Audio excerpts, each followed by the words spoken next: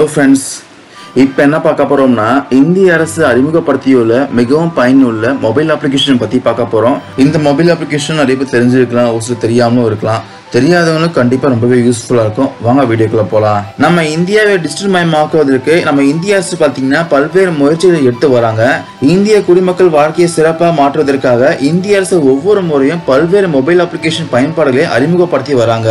இப்பொழுது இந்திய அரசு அறிமுகப்படுத்தியுள்ள மிகவும் பயனுள்ள மொபைல் அப்ளிகேஷன் பற்றி பார்க்க போறோம். ஃபர்ஸ்ட் ஆப் என்னன்னா BHIM. இது நிறைய பேர் கேள்விப்பட்டிருப்பீங்க, நிறைய பேர் யூஸ் பண்ணிட்டு இருப்பீங்க.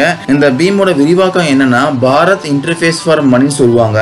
இந்த மொபைல் அப்ளிகேஷன் யூஸ் பண்ணி மொபைல் போன் மூலமா ஃபாஸ்டா, செக்யூர்டா, ரிலையபிளா பணமில்லா பரிவர்த்தனை செய்ய முடியுங்க. கேஷ்லெஸ் டிரான்சாக்ஷன் பண்ண முடியும். இது வந்து ஒரு UPI ஆப்புங்க. இந்த ஆப் யார் உருவாக்கி இருக்காங்கன்னா NPCI, அதாவது national payment corporation of India தான் உருவாக்கி இருக்காங்க. முழுக்க முழுக்க இந்தியாவிலே உருவாக்கப்பட்ட இந்த மொபைல் அப்ளிகேஷன் இந்திய மக்களுக்கான ஒரு வரப்பிரசாதம் சொல்லலாம். இந்த மொபைல் அப்ளிகேஷன்ல உங்கள் மொபைல் நம்பரை பயன்படுத்தி உங்களது நண்பர்கள், குடும்பம் மற்றும் வாடிக்கையாளர்களுக்கு பணத்தை அனுப்பலாம். மேலும் bank account number, IFSC code use பண்ணி பணத்தை அனுப்பலாம். இந்த BHIM ஆப் அதிகமா யூஸ் பண்ணீங்கன்னா உங்களுக்கு கேஷ்பேக் சலுகையும் கொடுக்கறாங்க.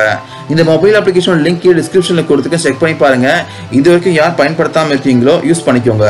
அடுத்த ஆப் என்னன்னா ஸ்வாச் பாரத் அபியன் ஆப்புங்க. இந்த ஆப் மக்களுக்கு ரொம்பவே யூஸ்ஃபுல்லா இருக்கும். அதாவது ஒரு வட்டாரத்துல உங்க தெருவுல ஏராளமான குப்பைகள் இருந்தால் நகராட்சி துறையை சேர்ந்த எவரும் அதை சுத்தம் செய்ய பல நாட்களாக வரவில்லை என்றால் குப்பை இருக்கும் இடத்தெல்லாம் ஒரு போட்டோ எடுத்து இந்த ஆப்ல நீங்க அப்லோட் பண்ணீங்கன்னா அதன் பின் உங்களுக்கு தேவையானதை செய்ய இது தானாகவே அருகில் உள்ள நகராட்சி அலுவலகத்திற்கு வந்து அனுப்பப்படுங்க.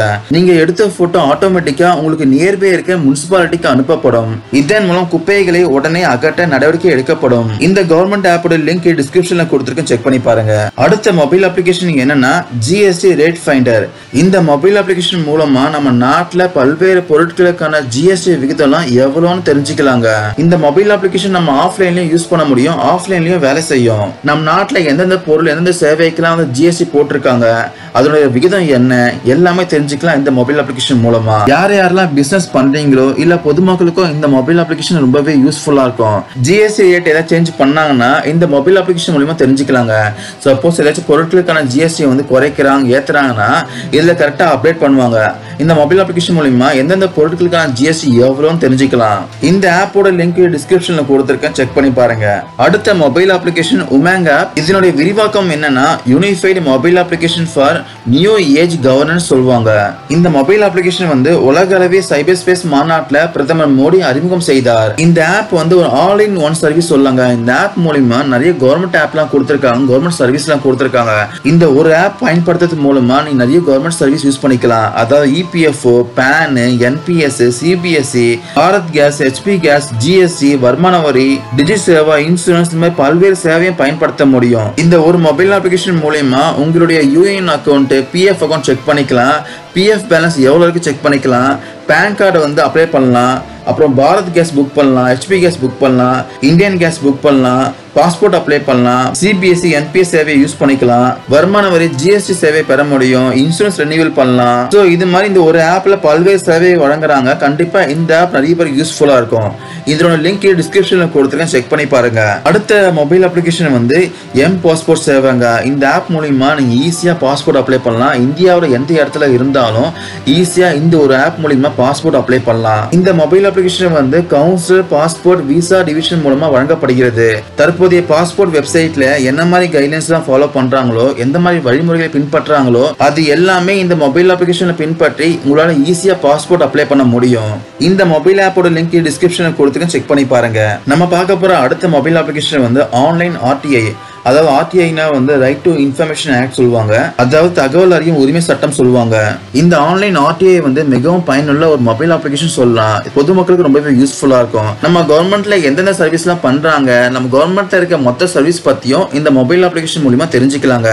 அதாவது குறிப்பிட்டு சொன்னோம்னா ஒரு கவர்மெண்ட் எக்ஸாம் வந்து எப்ப கனெக்ட் பண்ண போறாங்க தெரிஞ்சுக்கலாம், எப்போ வந்து அதுக்கு போஸ்டிங் போடுவாங்க தெரிஞ்சுக்கலாம், இல்ல கவர்மெண்ட் எம்ப்ளாயி எவ்வளவு சம்பளம் வாங்குறாங்க, இது மாதிரி இந்திய அரசாங்கத்துல எல்லா சேவை பற்றியும் தகவலையும் அறிய முடியும் இந்த ஒரு மொபைல் அப்ளிகேஷன் மூலமா. இந்த ஆன்லைன் ஆர்டிஐல வந்து விர்ச்சுவல் லாயர் மற்றும் நிபுணருடைய உதவியுடன் தகவலை அறிய முடியும் சொல்றாங்க.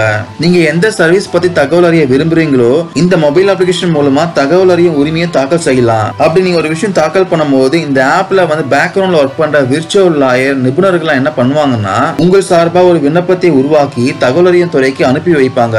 அதன் பிறகு உங்க கேள்விக்கான பதில் என்னன்ட்டு இந்த ஆப் மூலமா தெரிஞ்சுக்கலாம். முக்கியமா நீங்க கேட்கிற கேள்விக்கு உடனே பதில் எதிர்பார்க்க முடியாதுங்க.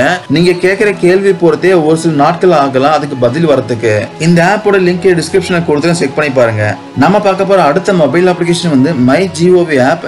இது வந்து ஒரு இந்திய சிட்டிசனுடைய மொபைல் அப்ளிகேஷன் சொல்லலாம். இது முழுக்க முழுக்க இந்திய குடிமகனின் ஈடுபாட்டு தளமாகும். இந்த மொபைல் அப்ளிகேஷன் மூலமா நம்ம இந்திய அரசாங்கத்துக்கு வந்து உங்களுடைய ஐடியாஸ் கொடுக்கலாம், உங்களுடைய கமெண்ட்ஸ் தெரிவிக்கலாம், அதாவது கருத்துக்கள் தெரிவிக்கலாம், ஆக்கப்பூர்வமான பரிந்துரைகளை வழங்குவதற்கான ஒரு வாய்ப்பை நம்ம கவர்மெண்ட் பாத்தீங்கன்னா மக்களுக்கு கொடுக்கறாங்க.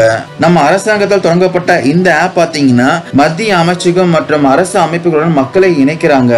இது வந்து ஒரு குடிமகனை இந்தியாவின் ஆட்சியில் பங்கேற்க அனுமதிக்கிறது. சோ இந்த மொபைல் அப்ளிகேஷன் மூலமா கவர்மெண்ட்டுக்கு வந்து நிறைய ஐடியாஸ் ப்ரொவைட் பண்ணலாம், உங்களுடைய கருத்துக்கள் தெரிவிக்கலாம்.